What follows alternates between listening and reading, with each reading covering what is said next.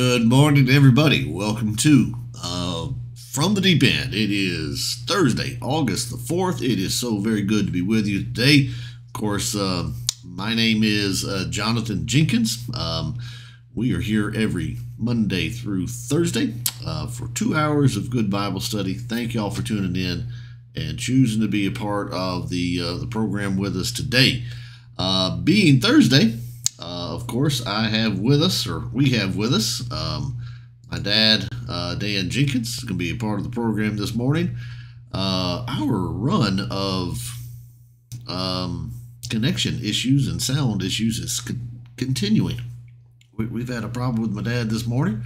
It's not come across the stream as far as I can tell, but he apparently is hearing his voice twice, and I'm not sure what is the cause of that. We seem to have had a string of them lately. It's starting to make me wonder if something else is going on there, but hopefully we'll be able to soldier along this morning in a good way. We'll get to him in here in just a second.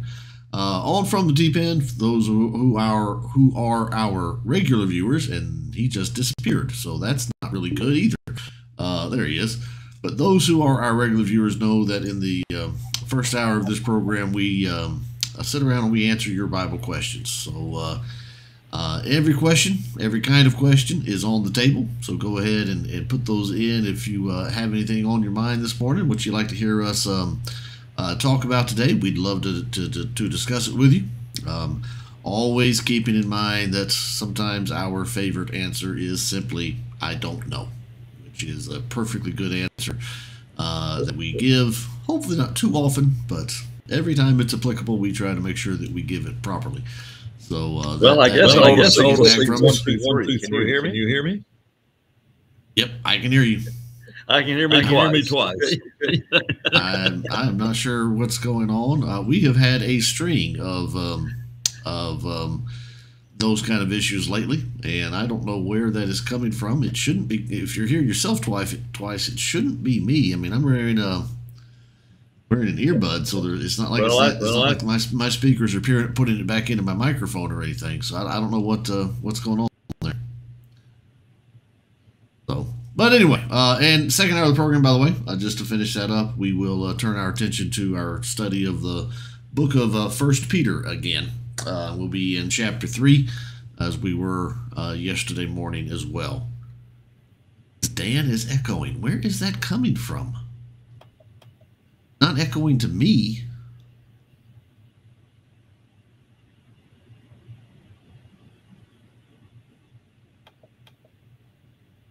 I don't know. See if it's fixed now. No. Wonder if they can hear him twice too. I'm not hearing you twice. I'm only hearing you once. Testing 1, 2, 3.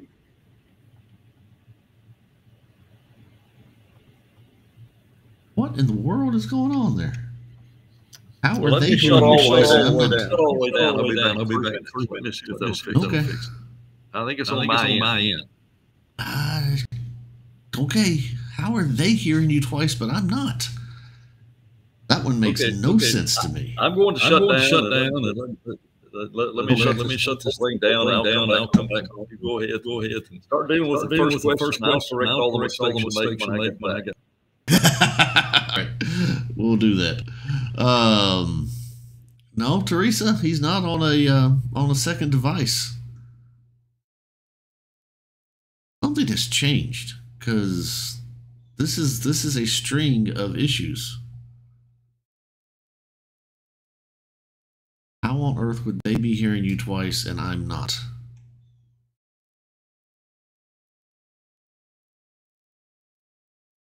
Feed is coming to me.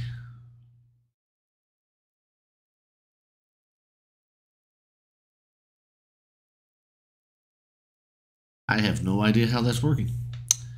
I have no idea how that is working. That is peculiar. I'm trying to see if there's anything I'm running here that's got Brother, Thursday already. Brother Dan is echoing twice the wisdom. There you go, Mercy.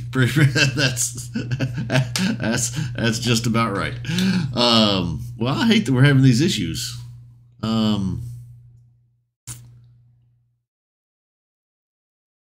That one's a weird one. That is a weird one. I have no idea how you all would be hearing an echo where I am not.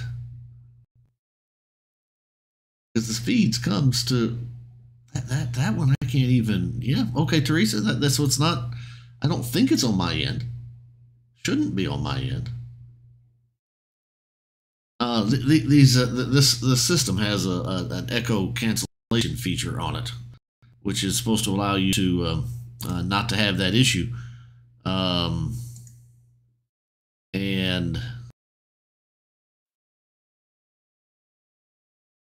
yeah, so I don't know what the deal is with him. But anyway, let's go ahead and see if there's anything in there while he's coming back. Ronald's got a question there about Revelation 1. Boy, I really need to get my dad back in here before we start talking about the book of Revelation. He's the guru on the book of Revelation. Hate to answer Revelation. Oh, there we go. Told you, Alabama football is always on the table. What do you think about Bama's chances of getting past getting beat by us dogs again? Are y'all going to make it to the title game? Are you sure, Jonathan, you're actually going to win the SEC East? Because, I mean, that's not a given. Well,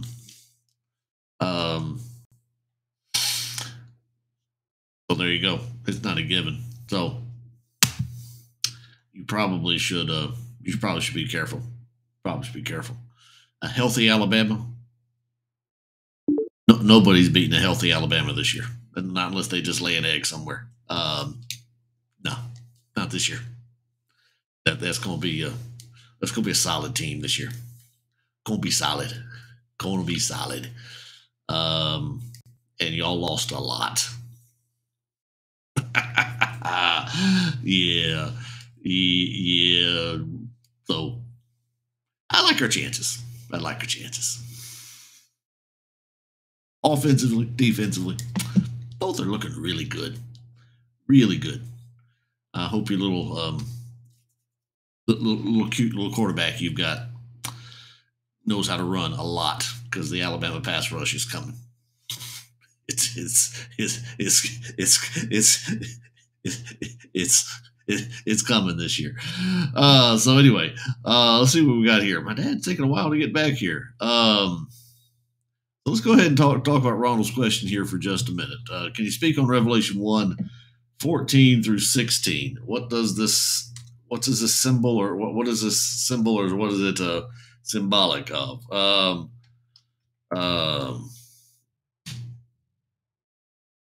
14 through 16 says the hairs of his head were white, like white wool, like snow.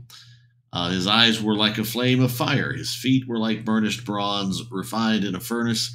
His voice was like the roar of many waters. In his right hand he held the 7 stars, and from his mouth came a sharp two-edged sword, and his face was like the sun shining in full strength. That's what those particular verses say. And Ronald, I don't know particularly what your particular question there is. You know how we say sometimes, like I say pretty much every morning, that sometimes I don't know is a perfectly good answer. That's where I'm going to start with this one. Is I don't know. Does that help you any? You know, there's obviously an image being painted here about this one who's like the Son of Man, which we believe to be the Christ here and all that. You know, the right hand he holds the 7 stars. From his mouth comes a sharp two-edged sword. The two-edged sword, obviously you go back to the book of Hebrews, sounds a whole lot like the word of God being sharper than any two-edged sword, and so on. But like the specific images here, like why are his eyes a flaming fire? Okay, is that could be different, say, than perhaps. Let's see, he's back. Let's go with bringing him in. Hey, Dad, are you there? Yeah, I'm here. Still hearing the Can you echo? hear me? Yep, I hear you fine. All right, everything's fixed. I'm not sure why. I saw the question about Revelation 1, and you're doing a good job. Just keep right on rolling and everything, okay? Okay, we got the echo fixed. Things in Revelation that are symbolic only have meanings in one of two ways that we're able to understand. One is, does the Bible explain the meaning? Sometimes there are things that are so plainly stated that that in every culture we understand them. John sees a vision, and it may not symbolize anything. He may be just describing what he saw. Now, if it has meaning, it would not be meaning that necessarily comes from the rest of the Bible. His hair being white as snow, and like the like the wool that's on a lamb and everything. When I read about his eyes being like fire, I can understand that somewhat. It's either anger or it is a piercing look. Which one of those, I don't know. And I'm content to just back away and stand there and say, John, tell me what you saw. He said, this is what I saw. His feet were like polished brass. What's that? It may have symbolism there in a Greek culture. It's a symbolism I just do not understand. If his feet were standing on the rock of Gibraltar, I would understand that, you see, because that's the culture in which I live. And so it may not symbolize anything, but it is remarkable that when he writes to the letters, writes to each of the 7 churches in Asia, the description of Jesus in the beginning verse to each of those 7 churches takes on some of the symbolism that he saw. And I'm content when I come to the book of Revelation just to say, I'm content not to know that. Maybe if I study more, I'll have a greater understanding of it. It may symbolize, but it may not. It is just, when he's standing, when the dragon comes out and he's standing by the sea, is that the Mediterranean Sea, or is that the Sea of Galilee, or whatever? And so it's just what he saw. John saw a vision, and a vision. Whenever Peter saw the vision let down from heaven, what does the pig in that sheet that was let down from heaven, what does it symbolize? What does the sheet symbolize? It may not symbolize anything unless the text says it has symbolic meaning. So when I'm content when I get to that area to think, does the Bible itself explain this? If it does, then I've got some real basis to start looking at it and trying to come to an understanding of it. But to my knowledge, not every description that is used of Jesus in Revelation chapter 1, 14 to 16 is explained elsewhere in the Bible. Then if it has symbolic meaning, it would have symbolic meaning only to those individuals in those 7 churches. They would readily get it. I think the classic illustration of that is the symbolism that we use in English, and that you cannot translate, I think, into any other language. And the symbolism is, I told him this, and he swallowed it hook, line, and sinker. We immediately get it. But you go to Africa and talk hook, line, and sinker. What meaning? It has no meaning at all. It's a local cultural thing. And so there may be symbolism that's involved there. I just don't know what it is. Why? Because I didn't live at that time. Yeah. And, in terms of the thought I was talking about right as you came in is, it says his eyes were like flame of fire. And then it says his face shone like the sun in full strength. What if you flipped those? What if his eyes were like the sun at full strength, and his face was like a flame of fire? Would that substantially change your interpretation of the passage? I don't think it would. I mean, in terms of the symbolism, And that's the problem when you try to make too much of these of these images and the description, when you, because there's no way of having any certainty with it. If it were different, we wouldn't know it, obviously, if it were just different. And that's because there's nothing inherent about the meaning that, at least to us, as you say, at least to us, has any particular meaning. Now, do those images have a particular meaning to the seven churches of Asia? Like you said, we don't know that yet. We're not there, and we don't have their background, their culture, and all that. So perhaps there's meaning, but if there is, I'm going to go back to the answer that we pull out sometimes, which is, I don't know. I don't know. I can get a sense of the picture. It's like Ezekiel chapter 1. The complexity of the image that's there in Ezekiel chapter 1, and sometimes people will try and sit around and figure out what on earth is going on there in Ezekiel's vision. And again, I have no idea what it means. I do know that by the time you get to the end of Ezekiel chapter 1, you have you should have a mental picture, at least, of something that is just completely fascinating, that you would be awestruck if you could see it.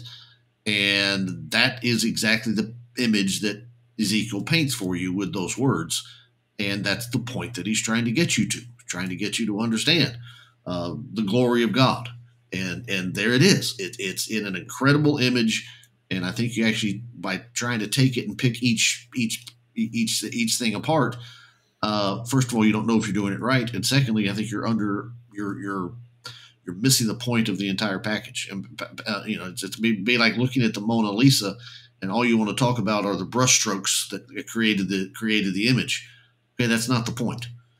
The sometimes Bible students get caught up in the technicality of things and sometimes miss the actual point, which is not the specific images, but rather the totality and the picture that it's painting. So anyway, I don't have anything else on that unless you do, Dad. Well, when I teach the book of Revelation, I talk about the fact that we read these and we get some sort of a picture, but whenever you try to put it down on paper, you cannot do it. One of the assignments I give when I teach the book of Revelation is I'm going to read these verses. You take a piece of paper and you draw what John saw. And I read chapter 4 about the throne that he saw in heaven and part of chapter 5, and ask them to put that down on paper. You cannot draw on a piece of paper what John saw.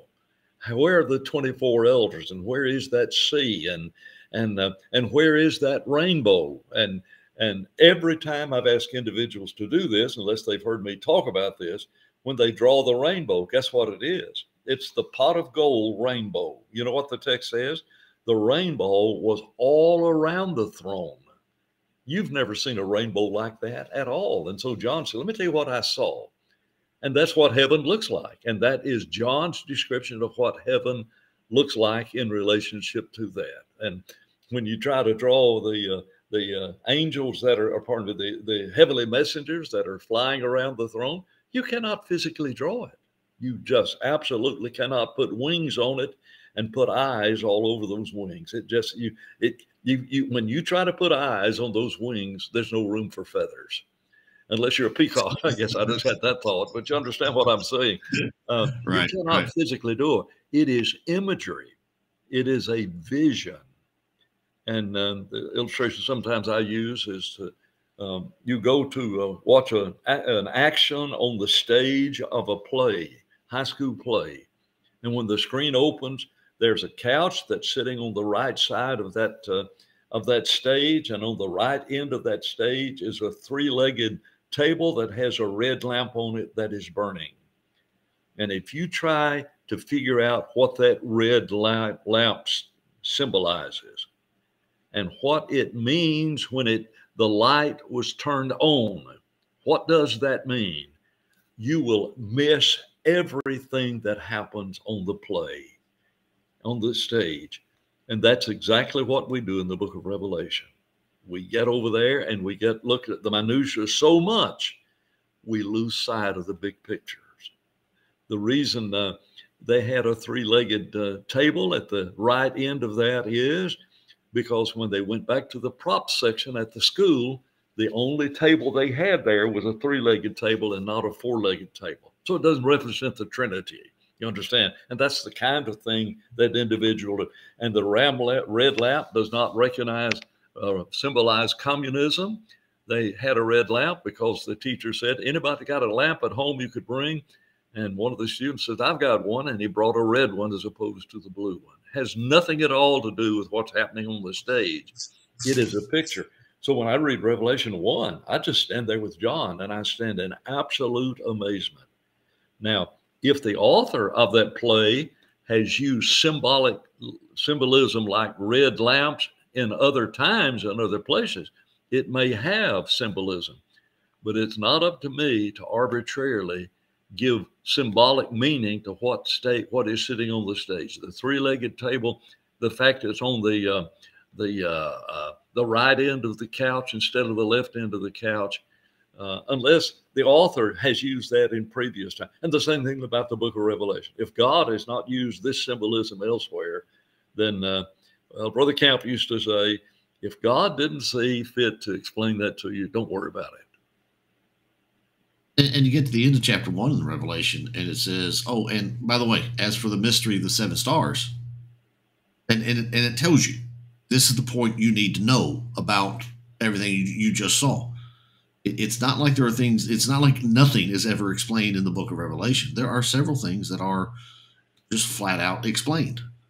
And when you hold on to those things and kind of build your framework for understanding the book around the things that are explained, it really helps you just, those are guideposts. Those are the markers that you need to begin to understand the book. And it is amazing when you're reading the commentaries on Revelation or whatever, how much time people spend on the things that are not explained, and how much weight sometimes is put on the things that are not explained versus the things that are explained. And I think if you'd spend your time looking at the things that are explained, you'd probably end up being a whole lot better off. But I think the point you're just making there, Dad, is also that the book of Revelation is, you talk about things being explained elsewhere in Scripture. I think I may have been you who gave me the number, but there's something like 250, 270 quotations or allusions to the Old Testament passages in the in the book of Revelation, which is 22 chapters. It's more than 10 allusions to the Old Testament per chapter of the book of Revelation. And even when things aren't explained in the book of Revelation, sometimes the Old Testament is the best commentary you'll ever find on the book of Revelation. Let me give you the shallow view of Revelation, and it is worth as much as the overall view. There is warfare that is going on between righteousness and unrighteousness. In this book are 4 enemies. There is a dragon, there's the beast of the sea, there's the beast of the land, and there is the woman. You read that book and you step back and say, what's happening on the stage? There are 4 villains that walk on that stage. You know what happens on that stage? Every single one of the enemies is defeated, and God reigns. And that's what the book of Revelation is all about. And if I'm not able to go in and figure out every aspect of it, I must never, ever lose sight of the fact that it was written to Christians who were just about to lose their faith because it looked like they were losing the battle. It looked like that the beast and the woman and the beast of the land and the dragon, it looks like they were winning. And it is a book written to suffering saints that says, let me tell you this, we're going to win. Now, if symbolic language had not been used, that very message could have been used by the woman, by the beast, by the dragon, and by the beast of the land to bring harm and greater persecutions on the Christians.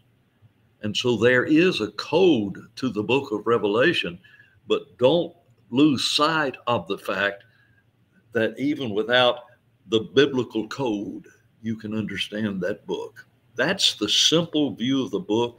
And let a babe in Christ read that and not get worried about every bit of it and everything.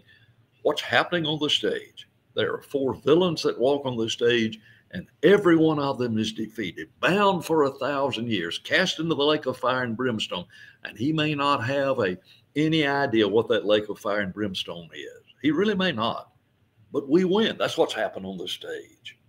And to get to this book and to worry, spend all of the time trying to figure out that third hump on the back of that dragon, though the Bible doesn't mention the humps, but you understand, but every dragon's got humps on the back. Every dragon you've ever seen looks that way.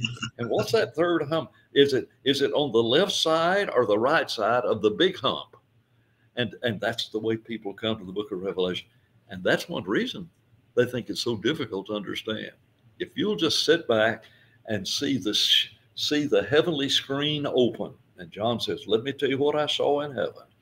I saw symbolically things that were going to happen. And the symbolism are two beasts, a dragon, and a woman. Those are the villains, and they all lose. That's the simple story of the book of Revelation. Yeah. Since we're on that topic, I had another question about Revelation come in, and I don't know if your answer will be any different to it, but Jonathan asked, what is the mark of the beast? People have a very modern idea about it. Jonathan lists some options there, some barcodes, some computer chips, that kind of thing. I've even heard some things. I think Jonathan mentions it earlier or later in the thread here about some of the injections that people are receiving, that kind of stuff. Seems like to me it's a first century book dealing with first century issues, so I'm going to guess not barcodes or computer chips. But you got any thoughts on the mark of the beast, Dad? Well, obviously, it's your social security number. Absolutely. Okay. Now, anybody could not figure that out. I mean, doesn't everybody have their social security number tattooed on their hand? Isn't that remarkable? Whenever you came out of the Second World War and we found out what Hitler was doing to those POWs over there and tattooing numbers on their physical body to follow them. The televangelists, and we didn't have television at the end of the Second World War, but radio evangelists went crazy saying the government's going to come in and tattoo your social security number. You know what the mark of the beast is? It was a symbolic thing that if you did not have a symbolic proof that you had worshiped the beast, you could not buy or sell or get gain. Was that literally a thing that was tattooed? No, it's a book of symbolism. But they readily understood when they read that who that enemy was. They knew who was enforcing the rules that say, if you do not worship the beast, they would know exactly who that beast was, because it was a book written to them of things which must shortly happen. And they understood it immediately. They had no trouble at all figuring out who the beast was. All they had to do was look up and see who's persecuting us. Who is saying, if you don't worship the beast, whatever that beast is, you cannot even provide for your family. They got it just like that. And if we're content to stop right there, instead of trying to sensationalize it, and I think it is amazing when that barcode first came out on products, and was that in the 60s, I guess, when you first saw the barcode on the products that you buy, and it's on everything that you buy now. Obviously, there's a barcode if you order something from Amazon. There's a barcode on that. You understand? Well, then Amazon must be the beast, and that's what people do. They just look around. Well, wonder what could it be, and they see a barcode, and they've got What would an alcoholic think when he reads about a barcode? You understand what I'm saying? But that's how excited people get. I've discovered something nobody else is discovering, and it all fades away. It's been ages since I've heard any televangelist talk about Gog and Magog or Russia. It's been ages. Now, Second World War, it was Hitler. It was not the Allies, it was the Axis. And then that commentary that I'm still looking to buy, and I'll give you $300 if you can find that commentary written during the American Civil War that found every battle of the American Civil War. I would give anything to have that book, because I'm fascinated by Civil War history, because my great grandfathers were involved in it in some amazing ways. My grandfather told some stories about my great grandfathers they've never been able to be confirmed or everything, and so I'm fascinated by that. But I just think it would be interesting to find out who was the rider on the white horse. Now, my guess is that if the rider on the white horse is Robert E. Lee, and Robert E. Lee wins the battle, that it was obviously written by a Southerner, but whoever had the red saddle on the back of his horse, because remember, that dragon was red. He's a bad guy, and that'd have to be the northern states, depending whether you're a Southerner or a Northerner writing that book. I just think it'd be a fascinating book to read, to see what individuals have done. But all you got to do is pick up older commentaries. You go down to Goodwill, and you see one of these old books written by somebody like Ironside, or some individual that wrote books way back yonder nearly 70, 80 years ago. Pick it up, buy it, look at it. You'll be astounded how popular that writings could have been, and how out of date every bit of its symbols. And that's exactly what's happening. This thing about a computer chip, we've gotten to the point of putting computer chips under dogs, under the skin of dogs. So watch out, the beast is coming. It's going to put a computer chip in you. How on earth would that have been a message to 7 churches in Asia? It's not even happened in America yet. It's happened in the imagination of somebody who says, you better watch out. They're going to put a chip in you, and they're going to put it in your food, and it's going to implant itself in your body. I mean, people just go absolutely insane when it comes to this book. They do. One of my favorite tidbits along those lines is that song sometimes we sing, Jesus is Coming Soon, which I think the second verse references not Revelation as much, really kind of references Matthew chapter 24. Have you ever looked at the date that it was written?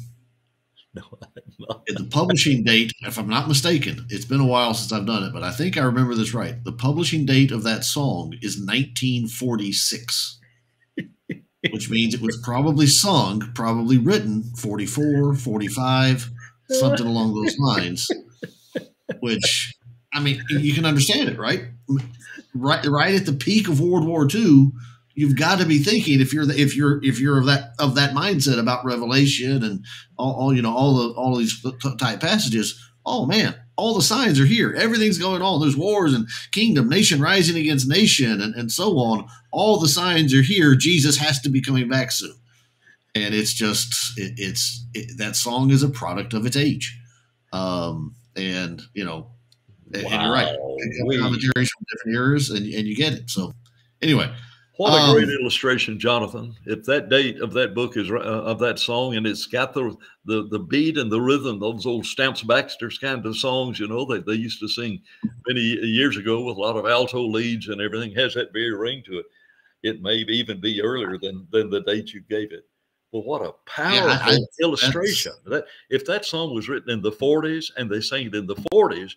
When they got to the 50s, they had, Russia with intercontinental missiles. Well, that's exactly what it's talking about. Now, we're not worried about ICBMs. We're worried about those things that are up in the sky, and that is satellites sending down fire and brimstone on us. And I'm telling you, these UFOs, they've got to be in the Bible somewhere. And so let's just make them a part of the troublesome times. But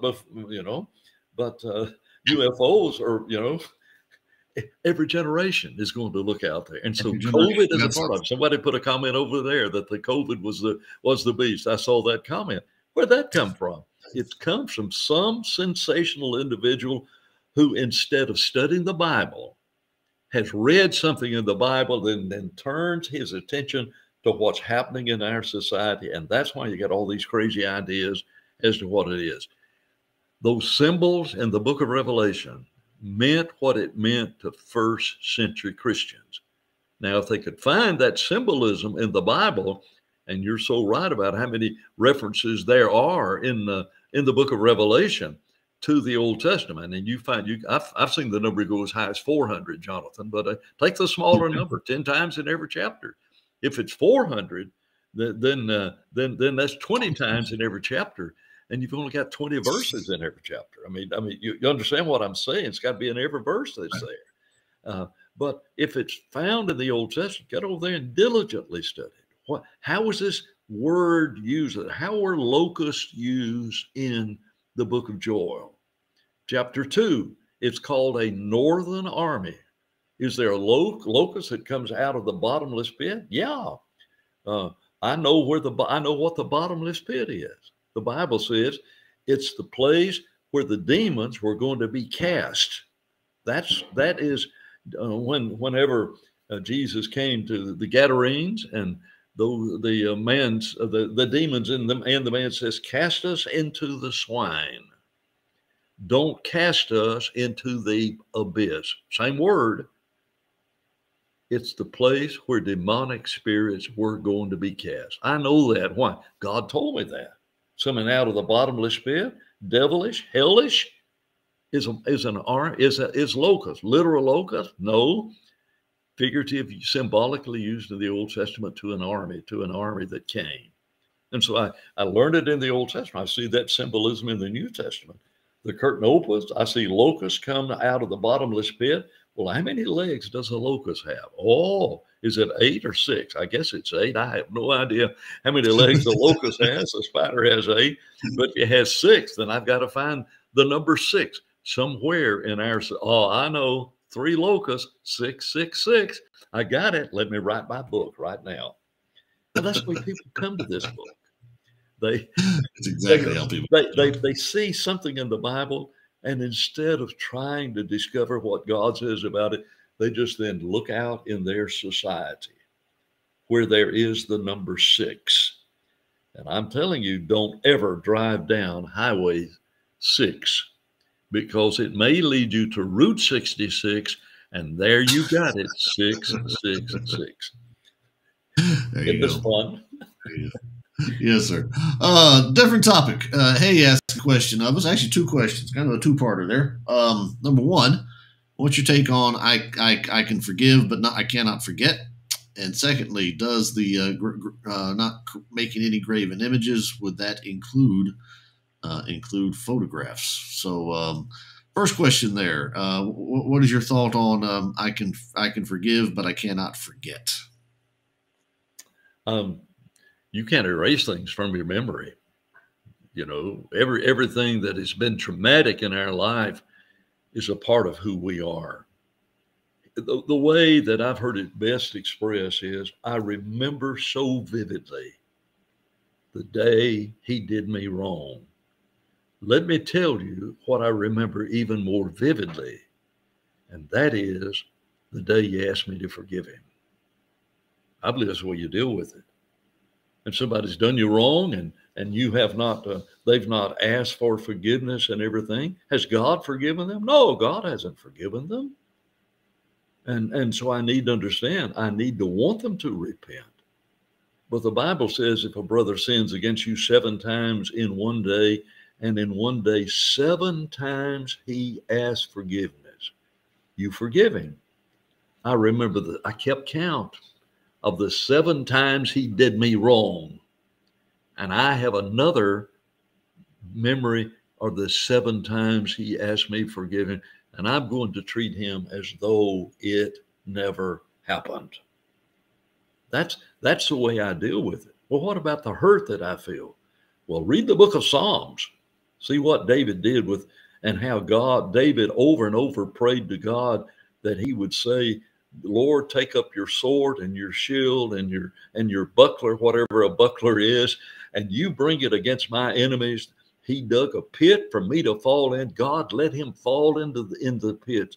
And that's a man after God's own heart. And that is to cry. Book of Revelation, get back to it. Souls under the altar are crying out, Lord, how long is it going to be before you bring judgment against those who have slain our brethren? They're crying out to God. How do you deal with hurt? You don't give place to wrath. You cast all of your concern, trusting God. He's going to settle the score. I believe that's the best advice. But when I heard that expression, it made such a profound impression on me.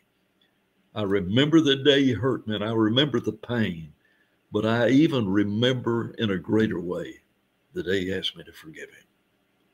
And that's how you deal with it. And how can you treat him? As though it never happened. That's what agape love says.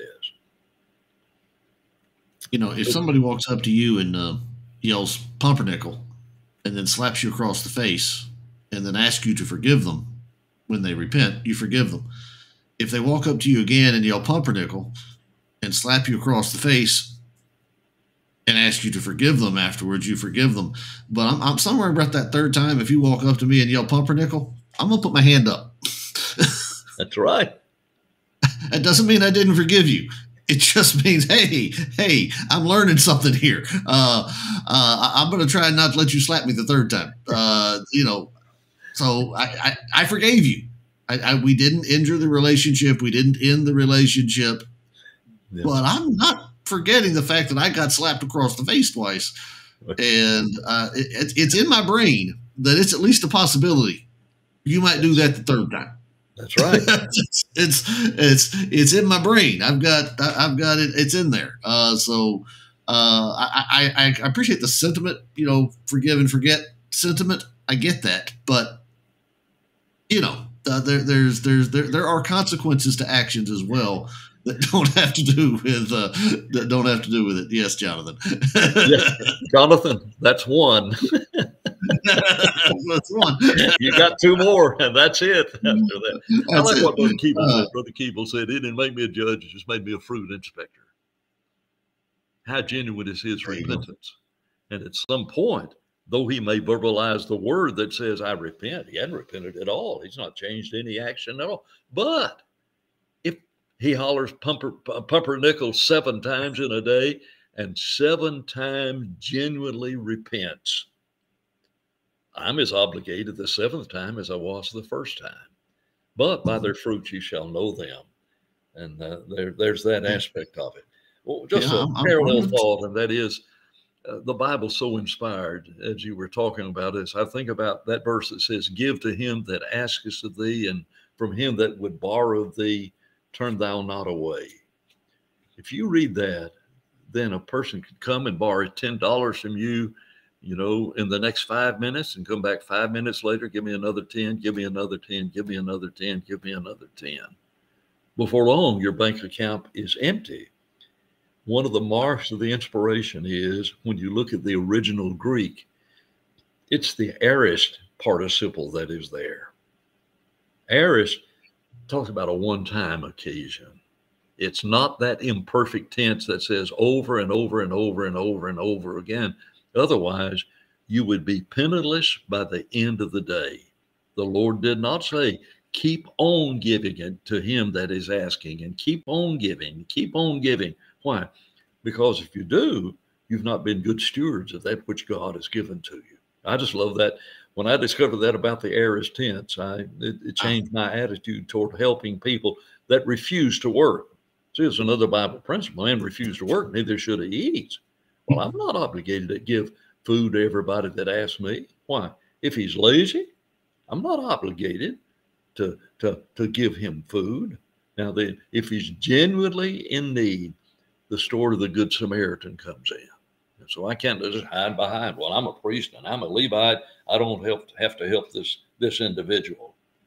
That violates the whole tenor of the scriptures. But it's by every word that proceeds out of the mouth of God. Exactly. Absolutely. All right. Second part of that question about graven images and photos, Jonathan. You want to talk about that? The second part of that, the graven images and the photos. Well, obviously the photos weren't included in the 10 Commandments because the technology did not yet exist. I would just say, given the particular sequencing of the 10 Commandments, those graven images are obviously intended to be things that are worshipped, things that are being turned into idols. I don't know that even back then if somebody is just doing a you know a piece of artwork, a family portrait of their people, and they're great, carving something to make a piece of art. That's not an idol. That's a decoration. I don't even know that I would extend it to that extent. Obviously, this is the making of gods. Don't have any other gods before me. Don't take my name in vain. Don't make any graven images. We're talking here about the sanctity and the holiness of God. And that seems to me to be the scope of it there. And so, obviously today you're taking a family photo, or I guess if you like taking selfies, whatever, I guess, but maybe those selfies are a little bit idolatrous from time to time, but I would limit it to that context would be my thought of the matter. You have any thoughts on that? Well, just to put it in the context of images. Anything that I make a graven image is forbidden. It's a substitute for God. But a photograph is so far removed from that. And did not God use images throughout the Bible? When we're talking about the visions of Ezekiel and the visions that are found, the bed sheet that Peter showed, those are just images. And we're not making graven images. And in the context, that expression, graven image. Now, I believe it's the Amish people in America that will not have photographs made, or at least some of them are hesitant about it. Would it be all right for me as a scruple to decide I don't want to make any photographs? Sure, you have that right. You have liberty in Christ. And if your conscience would not allow you to have for spiritual reasons, will not allow you to have a photograph. That doesn't mean you're evil. It doesn't mean you're vile. It just means you're respecting God. You may misunderstand the application of what God has said, but the application of graven image, the very image itself, is talking about idolatry. And you can take anything and make an image out of that you worship. You take an automobile, a man wastes all of his money on his automobiles, doesn't feed his family, and neglects his family because every afternoon he comes home from work, he's got to wash the car, and neglects his wife and everything. What's he got? He's got a graven image out there. It's not one he's made, but it is one he has adopted. And by the way, Christine, I think in reference to those individuals that will not work, we ought to give them pumpernickel. I just think I see that comment that's there. I absolutely love it. Let's use pumpernickel for a godly reason. Okay. There you go. There's a kind of a follow-up question to that one. Let's see if I added on there. Yeah, Mercy added on about the graven image. There are people who have the idea, rightly or wrongly, that we should not wear like a cross around on a necklace or something of that nature. I've even seen people have the idea that some of the old communion, the covers to the communion trays, the handle on top of those would be a cross symbol. Or sometimes you'll see on the table that holds the elements for the Lord's Supper, do this in remembrance of me. I think, Dad, one of the churches we were in when I was a kid somewhere had at the end of either that sentence, that saying was carved into the table, and I think it had a cross. It had a cross behind the baptistry. It was the congregation you grew up in Birmingham had a cross behind the baptistry. I don't know if you ever saw it or not. Oh no, but we were righteous. We did not have a corpus on the cross. Corpus meaning a body. And you think Corpus Christus, the name of that city. I cannot even live in that city. Why? Corpus Christus, the body of Jesus. But we did not have. But if I'm not mistaken, that congregation had a cross behind the baptistry. I could be wrong about it, but it could have been there. It could have been the congregation that you grew up in when you were 4, 5, 6 years of age. It may have been that one on the other side of Birmingham and everything. But there was a church I preached in that I preached below a cross every day. And I just think it's amazing that we take the whole attitude of the Pharisees and we make laws about how far is a Sabbath day's journey. I cannot violate the Sabbath. And the Bible doesn't even forbid a Sabbath day's journey. That's one of the tradition of the Jewish fathers. But they would fuss over over that. Now then, if I worship the cross and the cross becomes more meaningful to me than Jesus, I've made an idol out of it. But because somebody has a cross, you know, you can find a cross anywhere you want to, even in the ruins of the towers that fell down in New York. Remember the cross, the symbolic cross that was there? You can see a cross in every time two pieces of wood cross another. And so they're all around us. It depends on why I wear a cross and everything. Do I have a gold chain with a cross? No. Why? Nobody's ever given me one, and I don't even know if I'd wear it if somebody gave it to me, just because it might send a wrong message to those whose attitude is the Corpus Christus is all that matters. And I'm wearing a gold cross. I probably would not wear one in Italy, if to use an illustration of a heavily Catholic country. Why? Send the wrong message. Send the wrong message. But as decoration, one of the things one of the things that sometimes we, particularly people affiliated with Churches of Christ, don't appreciate is the different styles of crosses have for particularly Roman Catholics, Eastern Orthodox, or Reformed churches. Those that are more historically connected to church traditions. Each one of those crosses that you'll see has a different meaning. It comes out of a different religious background. It symbolizes a particular church, symbolizes particular activities of different churches. The iconography of crosses is much more complex than sometimes because we don't typically have those things and we don't understand them. So if you do have some piece of jewelry or something like that is a cross, I would suggest you make sure you check that out, because you may be unintentionally sending a message out that, well, unintentionally, you don't mean to. You don't mean to be sending that message out, making that statement, because you were shopping in the store and you saw a cross that you thought was attractive and you bought it. So sometimes there's more significance, not because of the thing that it is, it's just a piece of metal, but because of the meaning that other people have assigned to the particular shape of that piece of metal. Just make sure about that before you put something on that you think is just a reminder of your faith. It may have a meaning deeper than you think it does. That's so true. All right, let's move on to the next one here. We got about 2 or 3 minutes here. Let's see if we can squeeze one more in. I don't think we're getting to that second question of yours there. We'll talk about demon possession. If you remind me, we can do that on Monday. But Christine asks, where there is no law, there is no transgression. Could you please explain Romans 4:15 and 5:13 in that regard? Romans 4:15 is just that statement that where there is no law, there is no transgression. You got a quick take on that, Dad?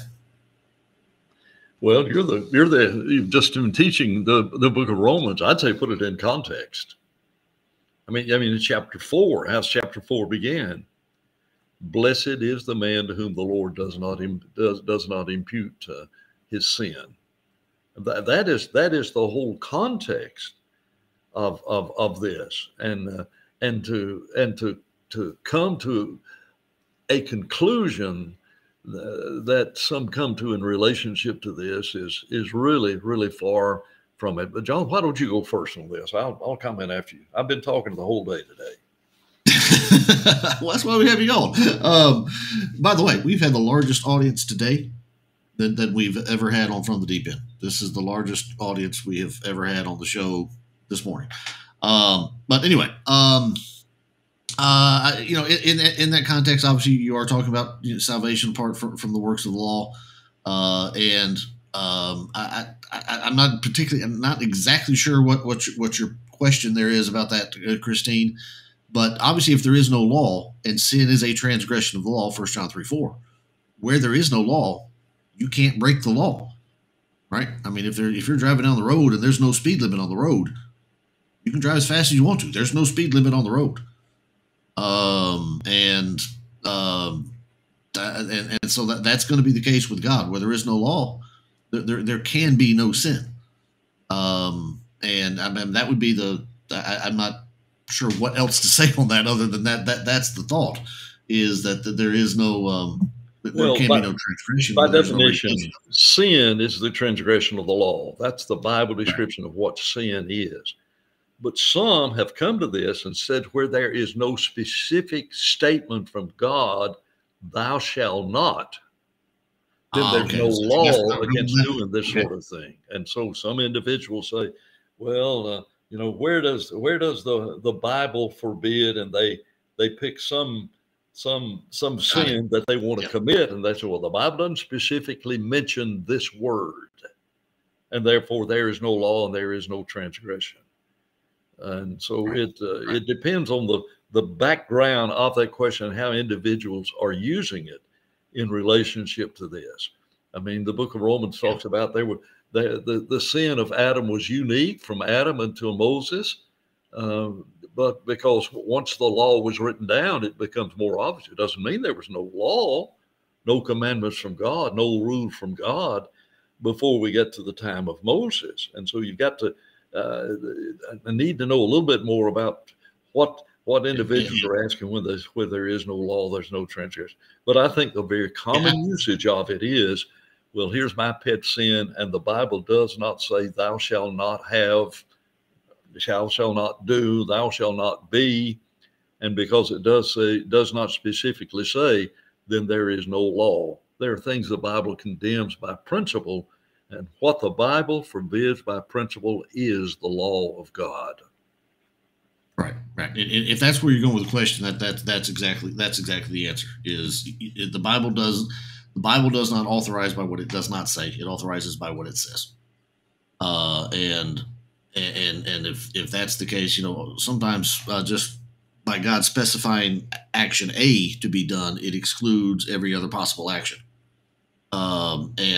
And so the Bible doesn't have to say thou shalt not when it has already said thou shalt. And so that would be that would be the take. And Christine comes back and says that's exactly what I asked. Just repeated that question. And so Christine, with the time that we've got, that's going to be the answer is that you're going to be looking for the things that God has said and the principles that then can apply obviously into other areas as well. All right. Let me make a comment. I mean, I saw this about unleavened bread. I forgot who made that comment. And there is that aspect of that very unleavened bread. Is unleavened bread holy at other times? Could you just eat unleavened bread because you like unleavened bread? I remember at West Huntsville when I was a kid, and I was the smallest kid in the church. I mean, had older brothers and cousins and so when Sunday night services were over, weren't oftentimes not allowed to do it on Sunday morning, but we had the Lord's Supper reserved for those on Sunday night. Sunday night after services, all of those big kids would beat me to the table to eat the unleavened bread. And there were some people really horrified by it. So elders made a decision, well, let's just not do that anymore. That bread is good bread. It takes on a spiritual nature whenever in the mind of the individual looking at it, and in the mind of God, it has a spiritual nature. I remember commending a lady in the church here who made the best communion bread I've ever tasted. And I bragged on her. It was her month to make it. And I look forward to the month when she'd make the unleavened bread. Now, right now, she's got a broken ankle, so those at Palm Beach Lakes know who she is. But she has made me an unleavened bread chocolate birthday cake. And so I brag so much about her unleavened bread chocolate. Unleavened bread, she on my birthday brought me probably a 6-layer cake. It was about the size of a biscuit that was stacked up 6 high or something. And I don't think that's an unholy use of unleavened bread. I did not make a graven image out of it, but I would like to see a 7-layer someday. 7 layers sometimes. I remember at Shades Mountain that they would always take the leftover communion stuff and put it in that nursery that was at the back of the auditorium. They would put it right up against the wall behind the auditorium. And on Monday, I'd sneak down, because we lived right up the hill from it. I'd sneak down on Monday, come down to the building, and sit there and feast on the on the grape juice and the leftover crackers. That was a treat, man. That was free food, man. So anyway, Dad, thank you for coming on. Appreciate it. Had a good conversation this morning, and hopefully we'll get to see you back here next week as well. But we're going to go ahead and well, Jonathan, just because my brother Jerry might ask me, how many did you have watching today? What is that number? Peak connections were 68. Wow. Thank you guys for listening. I enjoy doing this, and it's so worthwhile. And I think the sin David committed in numbering the people. But I am glad to understand that when you have a gospel meeting, you have 3 baptisms or you have 65 baptisms. I don't think you're numbering that type of thing. It is just so, it fills my heart with thanksgiving that we have all people who are interested in the Bible like people in this group are. Thank you so much. Yeah, and it is consistent. They must like you more than they like me, but because consistently our largest audience of the day of the week is Thursday. It is always Thursday. We get the largest audience that we get throughout the week. Well, it's on Thursday we learned about you sneaking and stealing the Lord's Supper, before the janitor threw it in the rubbish. Yes. And that is funny. The kids can't come up and eat it afterwards, but what we're going to do is we're going to take it and throw it away. So that's right. Yeah. Okay. Anyway, good discussion today. Thank you, Dad, for coming on. We're going to take our break here. We're already a little bit past the top of the hour. I'll try to do it as quickly as I can, but give me just a couple, 3 minutes. We'll get the room here reset a little bit, and we will come back and pick up our study of 1 Peter here in just a couple minutes. So sit tight. Be right back with you.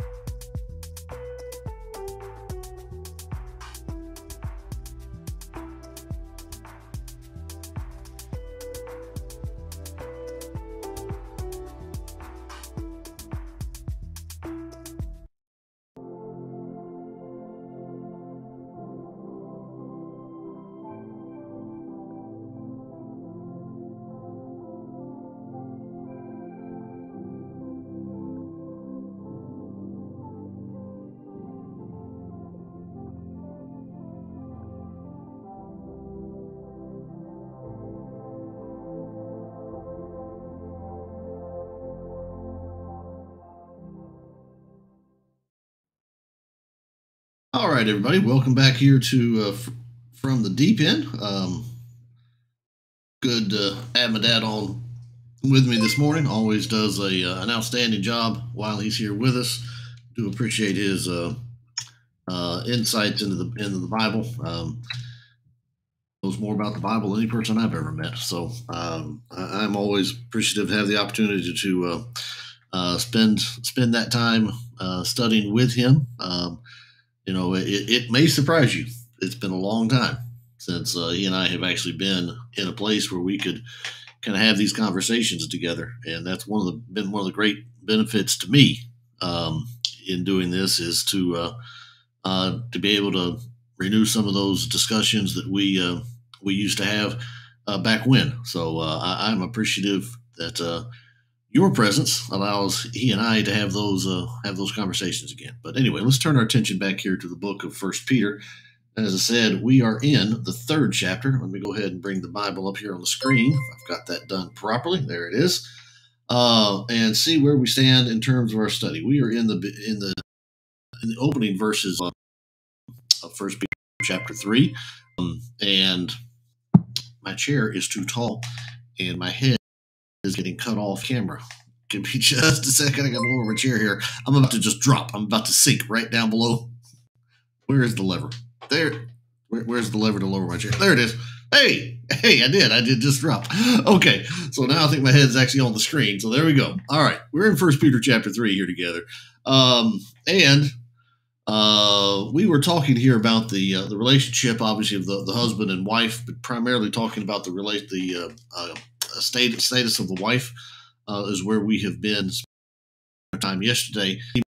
Mercy down there saying, I'm going to talk about husbands. I promise we'll get down there and talk about the husbands some this morning. With it a little bit late getting started in the hour, we'll see if I get all the way through it or not. But we left off yesterday talking about this section right here in verse number 3 about the adornment of the wife. And I don't believe that this is, as I was trying to say, as our audio kind of cut out on us yesterday. Hopefully that won't happen again at the end of the program today. But I don't believe this passage should be taken in an overall kind of universal admonition against women dressing up. Number one, as I said yesterday, I don't know if you heard me or not, but I really don't want to take that position, like standing in the pulpit and trying to tell that to the good sisters at the church, because that's probably not going to go down real well for me. But legitimately, I don't think that's the point of this passage. Ladies, if you're going out for a nice dinner at night, whatever, go ahead and put on your high heels and have fun. I don't think that's what Peter rather here is talking about. The context really seems to be, in my estimation here, what we're trying to do here in this particular portion of the relationship is we are trying to influence the husband. We are trying to change his direction, change his actions, whatever they may be. And as I talked about at length yesterday, I'll try not to continue to beat the dead horse that I beat yesterday. I don't know that this person is necessarily an unbeliever. This is somebody who simply doesn't obey the word. He's wrong. So he may be an unbeliever. That's entirely possible. And that's the traditional take on the text. But this may just be a wandering a saint who's gotten caught up because of the trials and all of that are going on. But the point doesn't really matter in the end. Let me go ahead and take that logo over in my face here a little bit. There we go. What she's trying to do is she is trying to influence her husband, and is doing that in order to help him in terms of his relationship to God.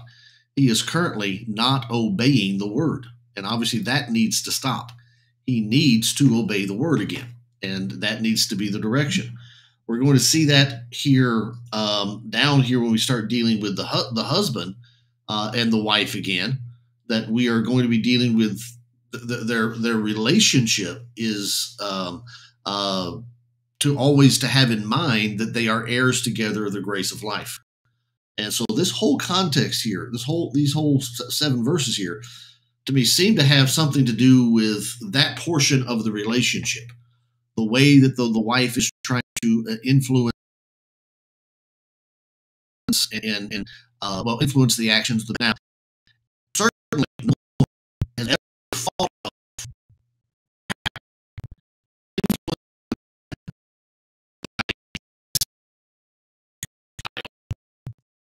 never happened.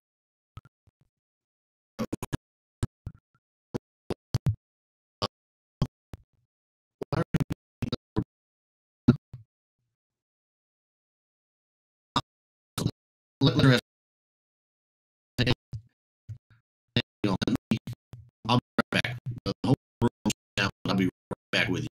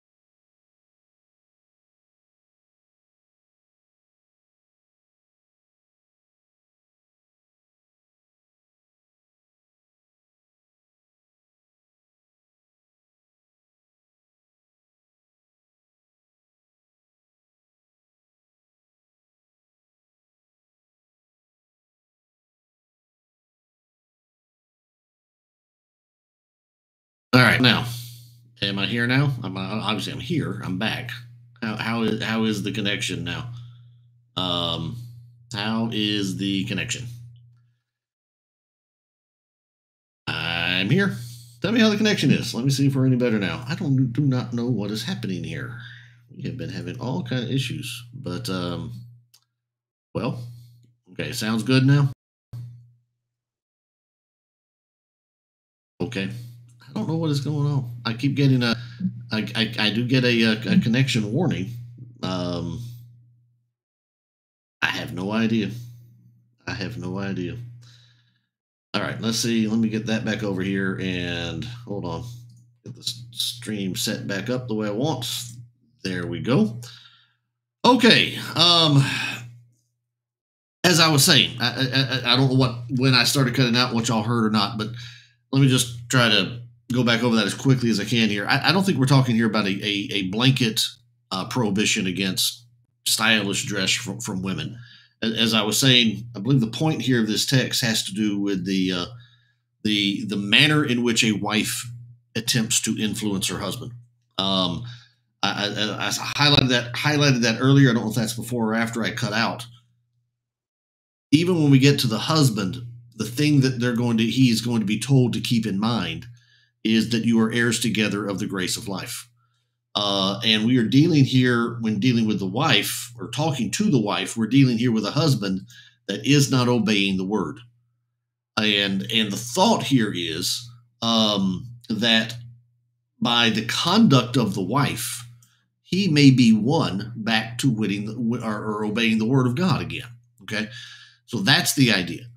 And so I believe what we're doing here is talking to the women, to the wives, about how it is that you go around or you go about influencing your husband. Because, as and I'm pretty sure I was cutting out before I got here, I am certain that there are some wives out there that may have tried to influence their husbands based upon the way that they dress. Sometimes I think y'all might do that to us. I think y'all might know that we like to look at our wives, we like to look at our women, and if you dress in a particular way, that might get us to respond in a particular way. Okay, it works. That's why y'all do it. It's because it works. And so I think that's the idea here. Don't let your adorning be on the external. In other words, that's your focus. That's your emphasis. That's the way you're going to try to influence, hold sway over your husband. Okay, it doesn't mean you can't put on the high heels and the earrings when you go out to dinner with your husband. Okay, go ahead and get all dressed up and excuse me, look all cute and all that kind of stuff. That's going to be perfectly fine. We're not talking. Excuse me. I don't think that's the particular context of this passage. But when it comes to trying to have influence and sway over your husband, make sure you're doing it the proper way. You want to influence your husband not based upon some kind of physical attraction. You want to influence your husband based upon a moral or spiritual matter that in the end is going to be lasting. Because if all you have in terms of your relationship and the sway that you have with your husband is how you adorn yourself, you're going to obviously at some point that's going to fade. And in contrast to that, there is an imperishable beauty that you can have and you can display with that you will display towards your husband, and have that portion of the relationship with him. And so I believe I believe that's the emphasis that we're dealing with here. We are adorning the hidden person of the heart. So continue to develop that portion of your person. And we're going to do that with what he refers to as this imperishable beauty of a gentle and quiet spirit, right? That thought, again, is for our world very much countercultural. You're not allowed to say that kind of thing these days about a woman. But particularly here, it is poignant and it is true. There are every couple, every relationship is different, and all of that. I get it. Every time I talk about this with like doing some premarital counseling or something along those lines, I'm always reminded of the first church I worked at. One of the elders there and his wife were, again, some of the best people I've ever met. Good friends of ours, Julie and ours. He has since passed. Passed fairly early in life. Had a bad downturn with some dementia or Alzheimer's, whichever one it was, and didn't have a good ending. But when we knew them, of course, Julie and I were in our 20s. They were probably in their late 40s, early 50s at the time. And they were the funniest couple to be around that you'll ever see. They would bicker and fuss at each other about everything. I mean, they were just hilarious to be around because they were just always just at each other, and it was just fun to sit back and watch them. They were like that, and they were high strung about everything, and it worked. They loved each other more than anybody could. You just no doubt about them whatsoever. If Julie and I did that with each other, man, we would have been divorced 30 years ago. We can't do that with each other. That's not how we relate. When we get fussing with each other, it gets really quiet and cold in the house for a few days. That's how we do it. Okay, so every relationship, every couple is like that. So there's obviously variations in here, but I want to tell you as a general rule, ladies, if you don't know it by now, you need to know it. Your husband probably not going to respond to you the best way. If you're that stereotypical nagging, berating, ridiculing type wife, in typical fashion, women are often better at the verbal argumentation than men. They usually end up talking a whole lot more than we do. It may surprise you. When the camera goes off, I don't talk nearly as much as you might think I do. Nope, I am perfectly fine sitting in a room by myself, not saying a word. Perfectly happy with that. And, if you want to tell me something and you want to, please don't take half an hour to tell me your story. But please let's get this thing done faster. My typical phone conversation is about 35 seconds. After about that, I'm ready to hang up and get off. It's just, why are we still on the phone? And I don't know that I'm unusual in that regard. Again, every man's different. But if you're trying to influence your husband, first of all, we're going to get down here to the husbands. We are. I promise you, we are getting down to the husbands. But the husband is told to live with his wife in an understanding way. Yeah, that probably needs to go back the other direction as well. A quiet and gentle spirit in trying to influence your husband is probably going to be the better path. And again, I know that's countercultural. I know that's not the popular kind of thing to say today, but it's true. Okay? Which in God's sight is very precious. So let's not just talk here about the husband and how you might influence the husband. Let's talk about the wife. Or let's talk about God, rather. Excuse me. Let's talk about God. That spirit is in God's sight very precious. That's probably just natively and intrinsically true. Meekness is a trait that God loves. The meek shall inherit the earth. In the Beatitudes, meekness is obviously a trait that is loved by God. But keep in mind what is being said here in this particular context. We are dealing with a woman who is being in submission, in subjection to her husband. And we just came out, and sometimes these chapter divisions hurt us when we try to study our Bibles together. We just came out of a section of Scripture talking about the example that Christ left of suffering injustice, of when he was reviled, reviling not again, and so on. And even just before that, we're dealing here with the idea that a servant should be subject to his master, and that a citizen should be subjected to the government that he's under. Okay, that's this style all through here. We are now dealing with a wife who is subject to a husband that is not obeying the word. Not necessarily the best situation. It's easy to read this text and to read some of the admonition here of this text as if we're just dealing here with a standard relationship, standard conditions in the relationship. In a period of time in the relationship where the husband is not obeying the word, the wife still maintains herself with a quiet and gentle disposition. That is very precious to God. I love that word "very" being in there. That is very precious to God. In the end, it's going to be true for the husband and the wife here as we start to make that transition.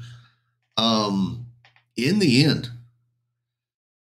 you are not serving your spouse when you do right by them. You're serving God. And whether or not your spouse reciprocates and treats you fairly and responds the way they ought to godliness and holiness and all the things being talked about here, someone else notices that. So even if your spouse doesn't notice it, somebody else does. And of course, that's God. And so don't ever lose sight of that, ladies. You may be having to be subject to a man who's not obeying the word and is not the man you want him to be. Okay? It's not your job to fix him. Not your job to go out and with a multiplicity of words try to fix your husband. It won't work. Okay, not as a general rule. That won't work. Your job is to focus on the imperishable beauty that cannot be taken away, that will never falter and never fail, and to develop that disposition of meekness, gentleness, quietness in the face of somebody who is doing wrong, knowing that in God's sight, he sees it. He sees what you're doing. He sees the sacrifice that you're making, and it is very precious to him. Okay? That's the point. So, and then verse 5, for this is how the holy women who hoped in God used to adorn themselves by submitting to their own husbands, as Sarah obeyed Abraham, calling him Lord. Okay? There it is. This is how the holy women, again, who hoped in God, notice the connection there. These are individuals who had their focus, their hearts tuned into God. They adorned themselves in the way that Peter says here, you need to adorn yourself. And by continuing to submit to your husbands, as Sarah obeyed Abraham, calling him Lord. We made the point yesterday, I believe it was, as we started looking at this section of Scripture. Abraham was not always a perfect man. He simply wasn't. And there are times when Sarah had to submit to him and probably didn't agree with the things that he was doing. Um, you know, was she in full agreement when she was told to essentially, well, at best, tell a half truth? Um, as I've heard people say, a half truth is a whole lie. Okay, but obviously not giving a fair representation of her and Abraham's relationship once in the land of Egypt and the second time in the house of Abimelech. Um, was she fully on board with that? Did she think, hey man, that's the plan we have here. That's going to work. Don't know. But she obeyed her husband and she followed him. Even back it up where maybe he's not in the case of that doing something wrong. When he says to Sarah, hey, pack up your bags. We're moving to some place that I don't know where we're going. And she said, yeah, let's do that. What we think the ancient area of Ur was a fairly well advanced and developed city. I mean, she was living in on like she was living in the New York of her world or the Paris of her world. Um, and she packed it all up and said, "No, I think I'll leave. I think I'll leave and go with you." Okay, not always the easiest thing. Certainly not when you're not the one in charge. Um, but the point here is that Peter's making. She obeyed and she followed him, even to the point of calling him Lord. And then he says, "And you are her children, if you do good and do not fear anything that is frightening." Okay, and you are her children. Now, I've held to the point throughout this study, and I think it's still to be the case and to be true that the audience of this book is largely Jewish, and so probably here we are talking to people that would be swayed and motivated by a callback to Sarah would probably be Jewish ladies, and understand that they came from Abraham and Sarah through Isaac. So that connection is there, and I think that's probably the people that we're talking about here, or talking to here, rather. Um, and they obviously would love to be able to say, "Yes, we are her children. We are just like our mother," because of the connection and the affinity that all Jewish individuals were going to have toward Abraham and Sarah. So he says to them, Peter does, "You are her children, but don't just be her children physically. But it's not just your genetics that make you her children. What make you her children is if you follow her example and follow the commitment of her life." And that commitment was, in every time and in all things, I am going to do good, and I'm not going to allow fear to overwhelm me. I'm not going to become frightened about the circumstances around me. Can't take this phrase out of the broader context of the book, because this is the book of tribulation. All right, and I know I've talked about it probably every day, but you've got the fiery trial in chapter 4. You've got the grievous trials in chapter 1. You've got the little while suffering of chapter 5, the glory that is to follow. And after you've suffered a while, God will establish, strengthen, and settle you. What's that, down about verse 10 or 11 or so of chapter 5? All of that is throughout this book. All right, and here specifically, here's a Christian wife who is entering to this period of trial, and the fiery trial has come upon them. A time has come that judgment must begin with Christians. Christians are going to go through this suffering first. The time has come that judgment must begin.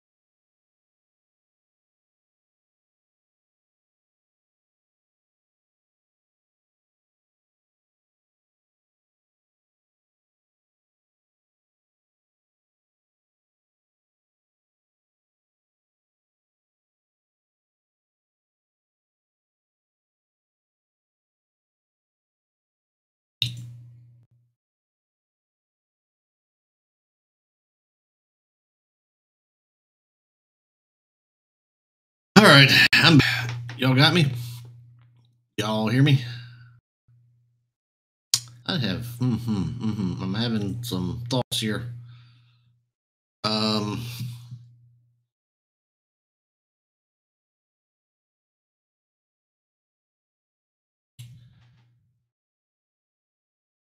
this has started happening ever since I got the system back from getting repaired. Guess I need to check. Wonder if. Hold on, give me a second here. I have to do.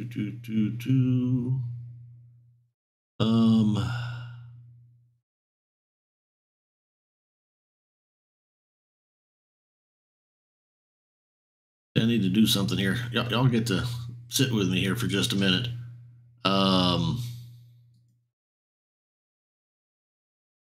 Sit with me here for just a second, if you will.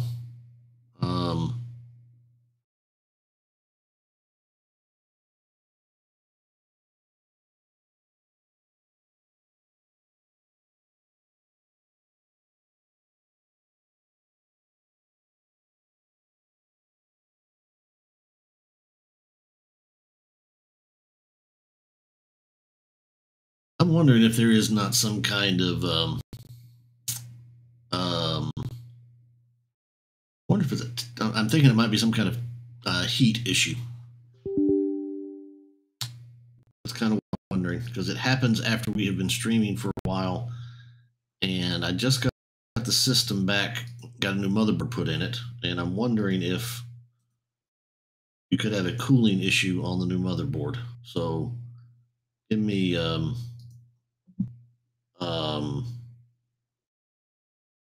give me just a. Now I'm completely frozen.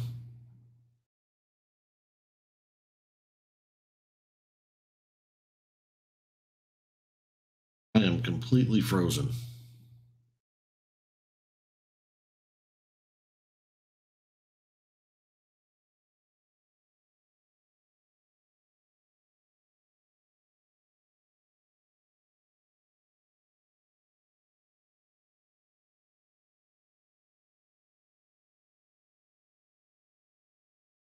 Completely frozen.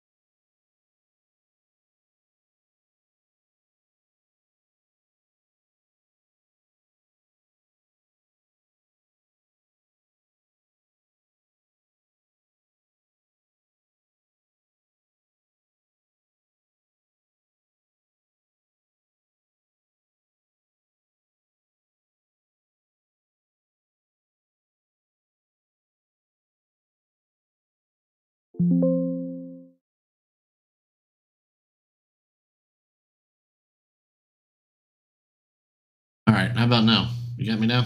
Probably should. I had to restart the audio engine.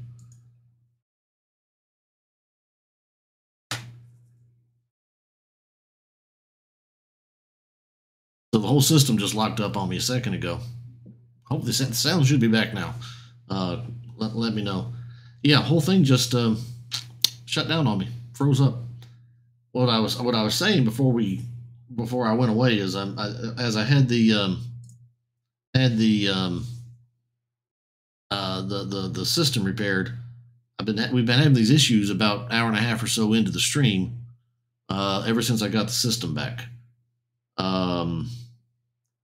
So I don't know if that's got anything to do with it. I was kind of thinking it might be a cooling issue. Maybe the system is getting hot. And so I just installed a CPU temperature monitor, and it's not actually doing that badly. I mean, it's sitting right at about 59 degrees Celsius, which is not hot. The hottest core is only 62.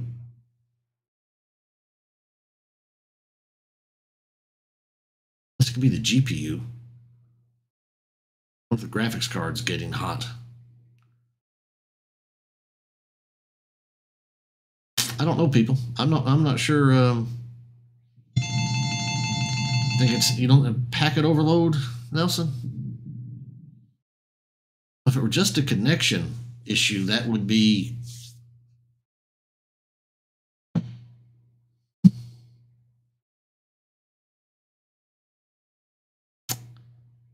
that cause the system to freeze.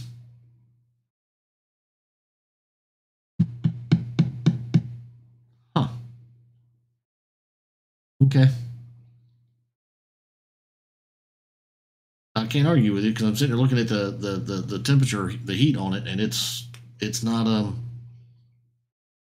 no, it's not spiking. It's stable right at actually right now the real-time temperature. All the cores are sitting right now. The hottest core is at 53 degrees centigrade. So it's clearly not an overheating issue.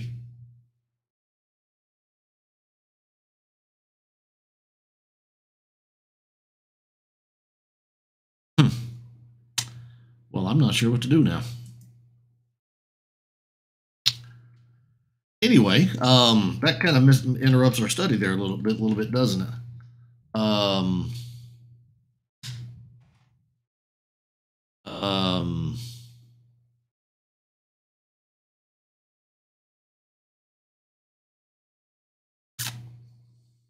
not sure how to troubleshoot this any further than this point.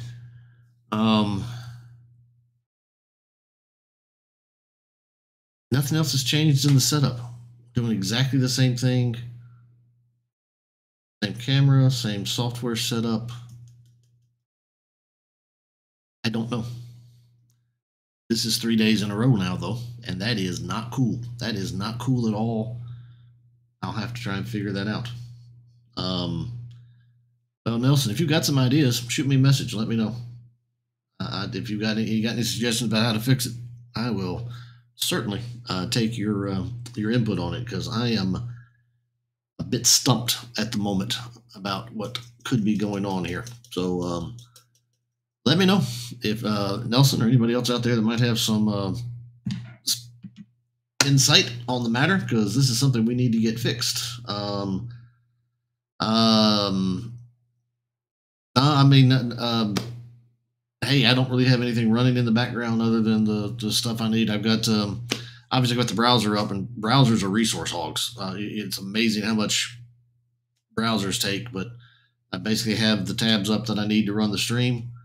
I got my Bible program, obviously, but that's not that big of a resource hog. Once it loads up sometimes it'll index the stuff in the background, but even then, it's not hitting the CPU at all. It's hitting the hard drive some. But it's not that big of a resource hog. The browser uses much more Wireshark. Okay, I've never heard of it, Nelson. There's just not that much going on in the background, and I'll tell you, this is not exactly a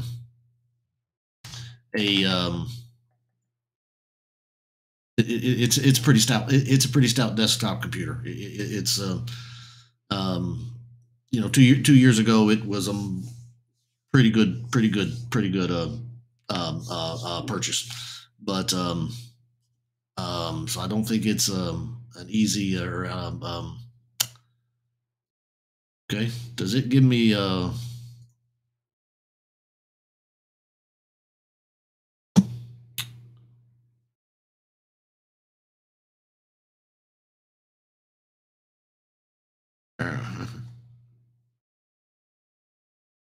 here we go.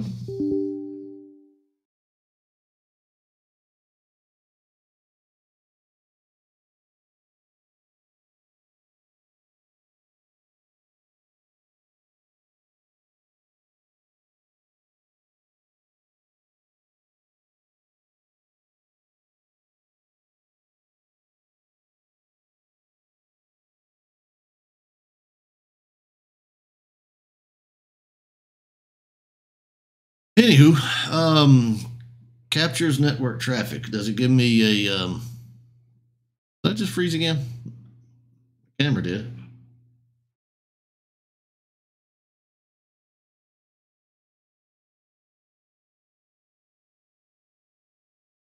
Camera just froze. Can y'all still hear me?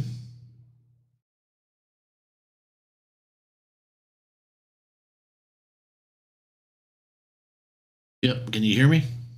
Because I know I froze. I'm not sure if I'm still going out on the audio side or not, but yeah, I'm definitely frozen here. That is the weirdest thing.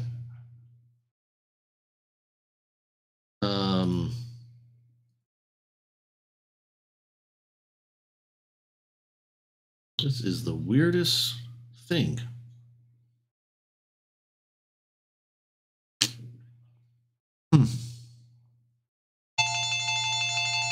Phone's ringing.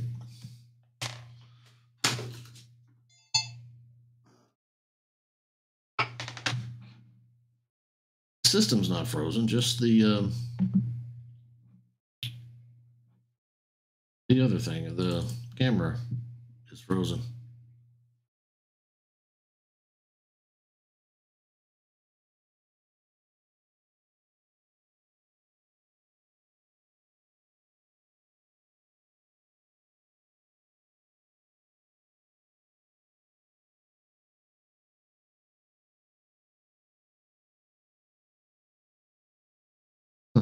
Okay, if I stop that. Is it a capture card issue? In fact, the rest of that I wouldn't think. Close that.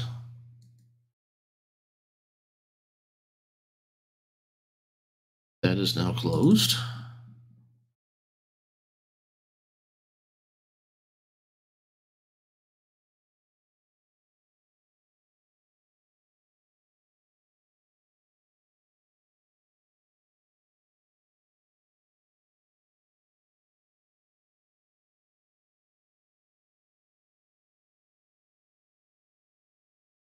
Hey, I think the camera's back.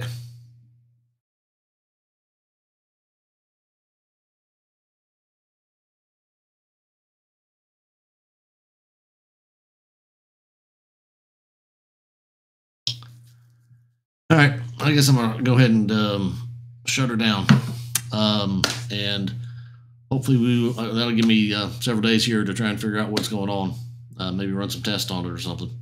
But sorry about that, everybody.